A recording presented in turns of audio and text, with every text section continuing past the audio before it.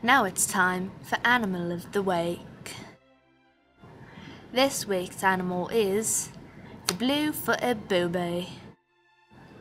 The name booby comes from the Spanish term bobo, which means stupid, because the blue-footed booby are clumsy on land and they are easily captured, killed and eaten by humans.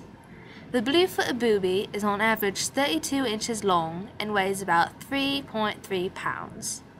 And the blue-footed boobies are distributed among the continental coast of the eastern Pacific Ocean to the Galapagos Islands and California. And the blue-footed booby is strictly a marine animal. Their only need for land is to breed, which they do so on rocky coasts. This has been Animal of the Week.